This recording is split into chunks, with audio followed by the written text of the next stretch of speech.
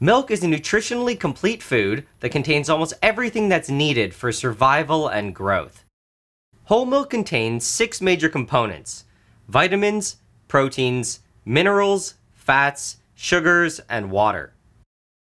In terms of vitamins, there are 2 major types: water-soluble and fat-soluble. The water-soluble ones are pretty constant, but the level of fat-soluble vitamins depends on the fat content. When fat is removed from milk to produce things like skim milk, some of the fat-soluble vitamins are taken out with it. Because of this, vitamins like vitamin A and vitamin D are usually added after the fat is removed. There are many different proteins in milk, but the 2 main types are casein and whey. The proportion of each will vary depending on the milk source. For example, most of the protein in cow's milk is casein, but most of the protein in human milk is whey. I'm going to go into more detail about the proteins later in the video. Milk is a good source of minerals, and I've listed the major ones here. Many of them are present as salt compounds, for example calcium phosphate, which is a combination of calcium and phosphorus. A large portion of the minerals are associated with the casein proteins, and the rest are dissolved in the water. The fat in milk is a mixture of triglycerides. Triglycerides don't mix with water, and in milk, they're present as an extremely fine suspension of small droplets. If we take a look at the structure, we can see that it's a bunch of long molecules attached to a small backbone. The backbone is made from glycerin, and the tails come from a group of molecules known as fatty acids. A lot of fatty acids are quite stinky, but not when they're incorporated into a triglyceride. When milk goes bad, the triglycerides start to break down, which releases the stinky fatty acids. In terms of sugar, the main one is lactose. Lactose is known as a disaccharide because it's a combination of 2 smaller sugars, glucose and galactose. People who are lactose intolerant lack an enzyme called lactase, which normally breaks the bond between these 2 sugars. So for this video, I'm going to be separating some milk into the different components that I just mentioned. Milk is routinely processed into many different things like cheese and protein supplements, and I thought it might be interesting to show you guys where this comes from. So to separate the milk, I just need a few things: sodium carbonate, acetic acid, and ethanol. The only component that I won't be separating out here is the fat, and that's because it's done using a centrifuge. I really don't have the proper setup to do that, so I'm starting with skim milk. If you decide to repeat the process that I'm doing here, it's really important that you use skim milk because any fat will mess things up. A magnetic stir bar is added to a beaker, and I pour in about 200 milliliters of skim milk. I turn on the stirring and the heat, and then I add a thermometer. The goal now is to heat the milk to about 40 to 50 C and to keep it there for 15 minutes. From this angle, it might be hard to tell, but it is in fact stirring. Anyway, after 15 minutes, the thermometer is removed, and I start to add acetic acid. The acetic acid is added in small portions, and I wait several seconds between each addition. After the second addition, a lot of solid stuff starts to form. This solid stuff is casein protein that's precipitating out of solution. In milk, casein exists as its calcium salt called calcium caseinate.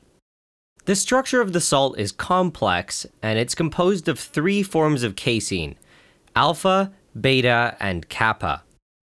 Together, they form a stable structure called a micelle. Part of the kappa casein has a lot of polar residues, which can favorably interact with water. So on its polar side, it interacts with water, and on its non-polar side, it's in contact with the alpha and beta caseins. Here's an artistic structure of the casein micelle. Each circle is a submicelle, which is a mixture of all 3 types of caseins. The outside layer is enriched with kappa caseins, and internally, the submicelles are held together by calcium phosphate interactions. The micelles are not technically dissolved in the milk, and they exist as a colloidal suspension. The stability of the micelle is heavily dependent on its interaction with calcium. The pH of milk is around 6.6, and at this pH, the casein has a net negative charge that can interact with calcium. When acid is added, the net negative charge is neutralized and this interaction is lost. Because of this, the stable suspension of casein is compromised and it starts to aggregate. The same process occurs when milk starts to sour. Bacteria in the milk ferment lactose to lactic acid, which drops the pH and causes the casein to clot. This process of separating casein is how cheese and casein supplements are made. The characteristics of the cheese that is produced depends on many factors like the origin of the milk, its fat content, the bacteria that's used to ferment it, how long it's aged, etc.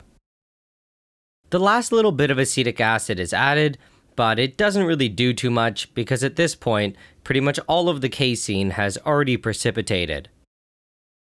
I continue to stir things for a little bit and you can see that most of it has clumped up into this large ball. To separate it from the liquid, I filter it through a little bit of cotton.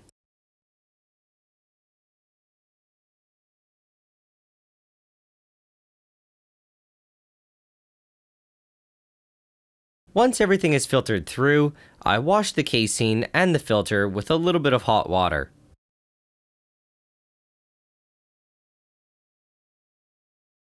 The funnel is then removed and the solution is placed back on the hot plate. The stir bar is removed from the beaker with the casein and it's quickly cleaned using a paper towel. For the time being, the casein is placed on the side and I cover the beaker with some plastic wrap. Okay, so at this point, I've separated off one thing, but I still have the albumin, the minerals, and the lactose to get out. In the next step, I need to heat things, but lactose is sensitive to hot acidic solutions. So before proceeding on, I need to neutralize any acetic acid that might remain, and to do this, I use a little bit of calcium carbonate. Calcium carbonate is insoluble in water, so if it doesn't react here, it's pretty easy to filter off. With the calcium carbonate added and the stirring turned on, I crank up the heat. The goal now is to heat the solution to about 90°C and to hold it there for 10 minutes. So what we're doing here is separating out the whey proteins. Whey proteins are the proteins that are still dissolved in solution after the casein has been removed. The two major whey proteins in milk are albumins and lactoglobulins. When the solution is heated to boiling, the structure of the proteins are compromised and they become denatured. They're no longer able to dissolve in the water and they precipitate out. When acetic acid and calcium carbonate react, they form CO2 gas, which can cause some foaming here. As the solution heats up, the foaming might get more intense, and it's possible for it to bubble over. In my case, I didn't really have any problems, but it's something to be aware of if you decide to do this yourself. Just keep an eye on it and have a container sitting around to catch anything if it does end up overflowing. After boiling it for 10 minutes, I take it off the hot plate. I let the beaker sit undisturbed for about 30 seconds, and things quickly settle at the bottom. The solid at the bottom is a mixture of unreacted calcium carbonate and precipitated proteins. Now that most of the solids have settled, I move on to filtering. The solution is passed through 2 coffee filters, which I've put inside a glass funnel. It's a good idea to try to filter off just the liquid portion first, and then to add the solids after. If everything is added all at once, the filter will quickly get clogged and it will just take a long time. Once everything is passed through, I use a little bit of warm distilled water to wash both the beaker and the filter. The filter is then removed and I squish out some of the excess water. This filter paper was then spread out and allowed to dry. It was really hard to see against the white background, but there was actually some white solid that still remained. So to get rid of it, I just quickly filtered it again. The solution that passes through is still a little bit opaque, but there's no white solid. The beaker is then transferred to the hot plate, and I need to boil away a lot of the water. A stir bar is added, and I crank up the temperature on the hot plate. To speed up the evaporation, I also set up a small fan. With this setup, the evaporation was actually pretty quick. When I got down to around 125 milliliters, the solution became opaque. I continued to evaporate the water until the volume was around 40 milliliters.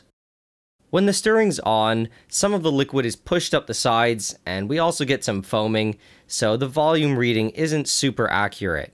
So I turned off the stirring and let things settle to try to get a better reading. Because I was filming this, I tried to do it all in the same shot, but I really should have taken the beaker off the hot plate. It bumped pretty violently and shot a small amount out of the beaker. It actually kind of scared me when it happened, and I quickly turned the stirring back on. In the beaker, I now have a concentrated mixture of lactose and minerals, and I need to separate them. To do this, I add 150 milliliters of 95% ethanol.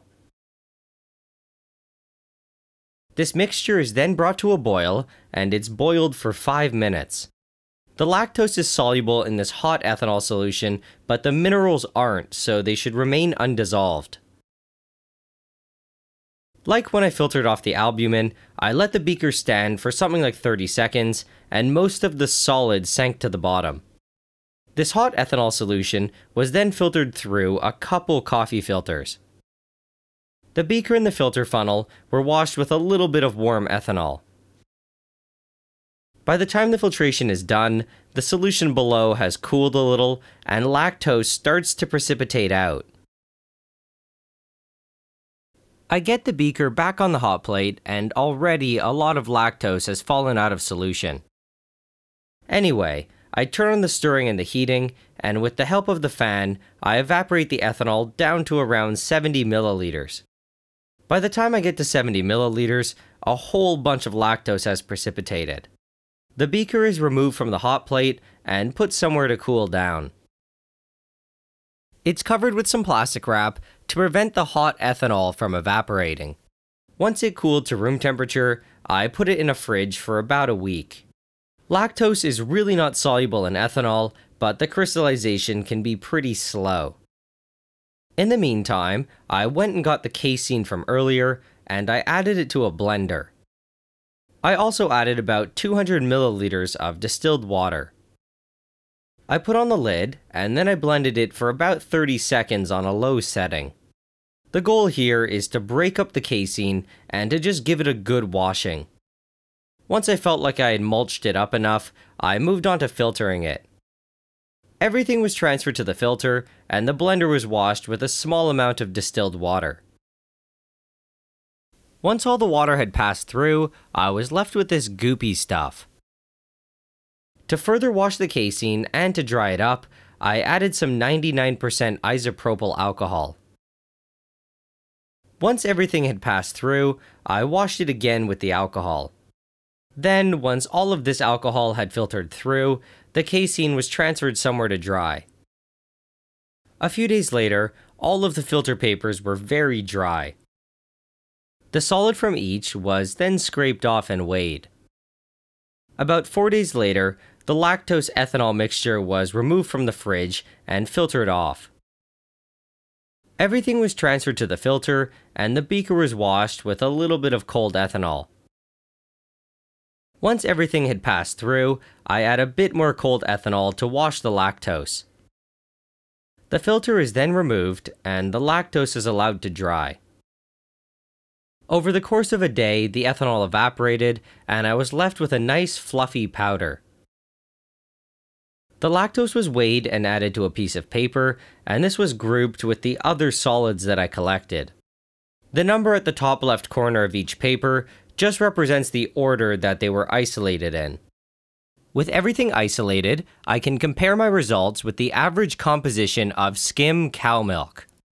Casein is associated with a lot of lactose and minerals, so it makes sense that the mass I recovered is higher than expected. The ratio of casein to whey protein in cow's milk is about 80 to 20, but what I got was closer to a 70-30 split. The mass of the whey protein is buffed up a little bit due to unreacted calcium carbonate. The lactose that was recovered was about 2.6 grams less than expected. I imagine that most was lost in the casein, and some probably stayed dissolved in the ethanol. The minerals were also less than expected, but again, most of the missing stuff is probably stuck in the casein. Just for fun, I tried to remake the milk from the powders that I got. I wanted to make 100 milliliters, so I put in about half of everything that I recovered. It was quite chunky and would definitely have a hard time dissolving, so I quickly put it through a coffee grinder. I transferred it back to the beaker, and then I added 100 milliliters of warm water. I stirred it around for a few minutes, but no matter what, I couldn't get everything to dissolve. Milk is a careful balance of proteins interacting with minerals and sugars to get everything suspended or dissolved. All of my proteins are denatured, so the casein's not going to go back into suspension and the albumin is not going to dissolve. The difference between what I have here and powdered milk is that in powdered milk, the proteins are still functional. In either case, just for fun, I tried to taste the milk to see what it was like, and it tasted horrible. It was especially horrible because some of the bittering agent used in the ethanol was passed on to the lactose. Anyway, that's about it. I hope this video was able to teach you guys a little bit about milk. So before I let you guys go, I just want to mention one last thing. A good friend of mine is part of a new non-profit organization here in Montreal that's called Project Pinpoint. Project Pinpoint is a community initiative working to raise funds which will be used to promote safety and security of Quebec youth. The goal is to raise $15,000 through fundraising and various other community events. All proceeds will be donated directly to the Montreal-based Missing Children's Network. I think this is a really good cause. I've already donated $100, and I'm going to be involved in a few of the events. So if you guys have time, you should check out their website at projectpinpoint.ca or drop a like on their Facebook page. Links to everything will be in the description. So as usual, I'd like to thank everyone who's supporting me on Patreon. Everyone who supports me will see my videos 24 hours before I release them to YouTube. On top of this, all of my supporters can directly message me on Patreon with any questions or comments that they have. And I do my best to respond within about a day or so to all of my Patreon messages. If you support me with $5 or more, you'll get your name at the end of the video like you see here.